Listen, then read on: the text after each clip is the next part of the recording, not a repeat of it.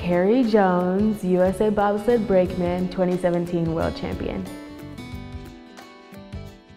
I have two main focuses for this season, and the first focus would be strength and power, which I focus a lot on in the weight room with choosing my Olympic lifts and heavy lifts like squats and power cleans, things of that nature. And my second thing I'm focusing on is the hit portion of the sled. And since I'm shorter and I don't weigh as much and I don't lift as much as the other girls, that is a part that I'm lacking a little bit.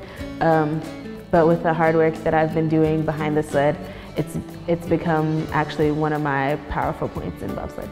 The power clean is an Olympic lift, so it works on power as well as strength depending on how you weight the bar.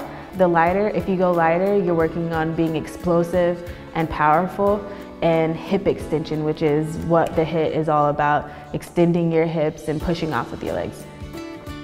The hit in bobsled is the initial push that the two athletes put on the sled to get the sled going. And after the hit, you transition and you go straight into the run. Strength and power is important in the sport of bobsled because the sled is heavy.